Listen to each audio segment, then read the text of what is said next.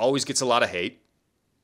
And it's more so because he is a well-known public figure outside of the game of football as well. Been trending a lot recently, not just for football, but for other reasons as well, crappy reasons. Odell Beckham Jr. Should we be concerned about the performance that he had against Baltimore in Week 1? I mean, I can go ahead and just tell you what the stats were. They're not that hard to remember. 3 receptions for 22 yards. Nothing impressive. But I will say that Beckham did have 10 targets in that game.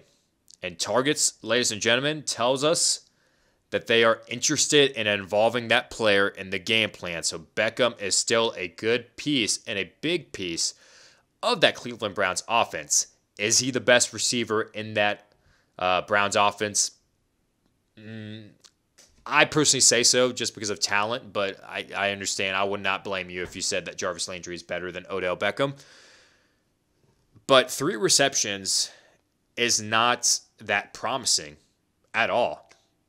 Granted, it was the Baltimore Ravens, and granted, he did get 10 targets, but he dropped a pass that really shifted the momentum. I believe the score was 17-6 at one point, and then Kareem Hunt made this 8-yard reception or 8-yard gain, and they were in a good position to get a first down. If Odell Beckham were to just catch this pass, and they would have been in scoring range, and the whole momentum of the game would have been shifted if Beckham just caught this one pass.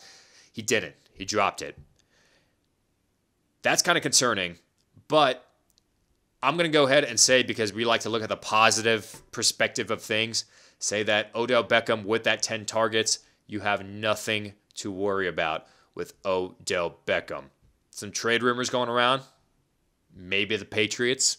Yeah, there's trade rumors every year for Odell Beckham. But if he's going to stay in Cleveland, I believe that they're still going to incorporate him in that Cleveland Browns offense. Let me read you a quote by Odell Beckham this past Sunday after that game against the Ravens.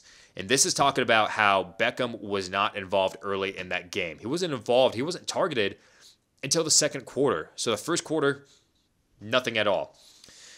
Let me go ahead and read you that quote. He was asked, "Do you like to be targeted early?" He said, "Absolutely. It's like a shooter putting up a couple threes early and you hit one, 2 of them, like God knows you might drop 60. You know what I mean? I would love to get involved early, but it just didn't go that way on Sunday." You know what that quote tells me? That quote tells me that this Thursday against the Cincinnati Bengals, he's going to be involved heavily and targeted early in that game. So be on the lookout for Odell Beckham, especially against that secondary against Cincinnati, which isn't a powerhouse secondary. He could have a breakout game that Thursday. And if he doesn't, then yeah, maybe after that you should be concerned. But I think we should wait until week 2 at least to see how he fares against the Bengals defense. And if he were to go off, Beckham is that best receiver in that Cleveland Browns offense. So to sum it up, we're really not too much concerned with Odell Beckham.